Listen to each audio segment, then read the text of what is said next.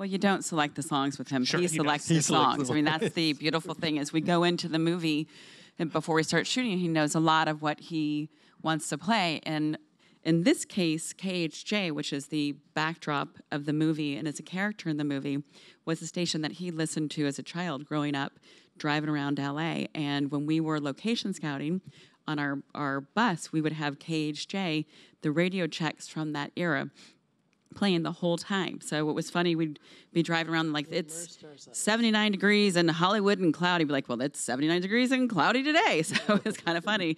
But within those air checks that we were able to find, there were the songs, there were also the commercials, and so that kind of informed some of the things he wanted. And what's interesting is that you find out that some of the songs that were popular in Los Angeles were not popular in the rest of the country.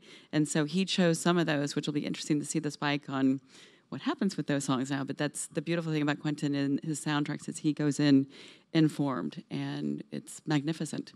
Also, the sound of the commercials were, for him, as important as the songs themselves. Yeah. And because people, when they were driving, didn't necessarily turn down the sound when the commercial came on. It was played at a similar volume.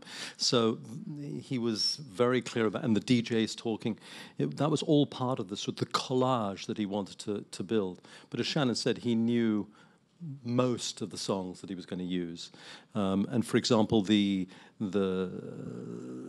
final, Jose Feliciano? Yeah, Jose Feliciano was absolutely there.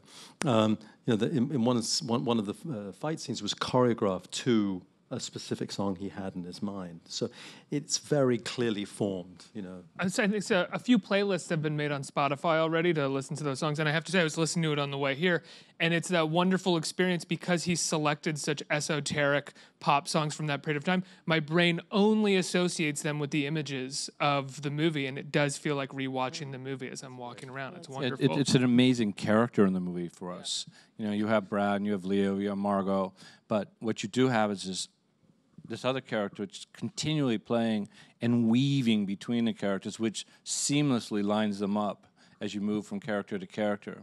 And I think it's an amazing, what you're saying is actually what I think is highly successful in keeping 1969 alive.